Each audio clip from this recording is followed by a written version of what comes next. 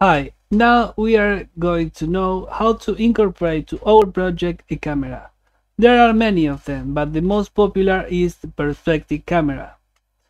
We can find information on the official documentation as we were doing in the previous lesson.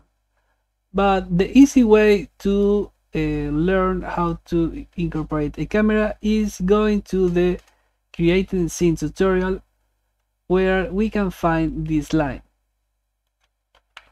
So using this reference, we can create our own ECMAScript 6 module named camera that will contain the library, and we are going to instantiate a perspective camera class, and we are going to export by default that camera, and we can access it in any place using the IDE tools in this way. But let me tell you some information about the parameters that has the constructor method of this class.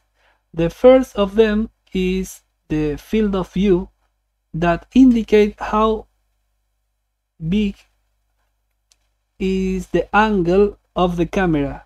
If you want to see everything in front of you, you can use a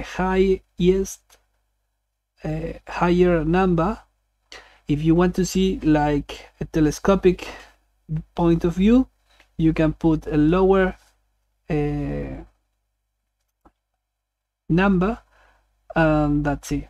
The second parameter indicate the proportion that have the height in relation to the width. So the third and fourth argument indicate how close and how far are the edges of the camera.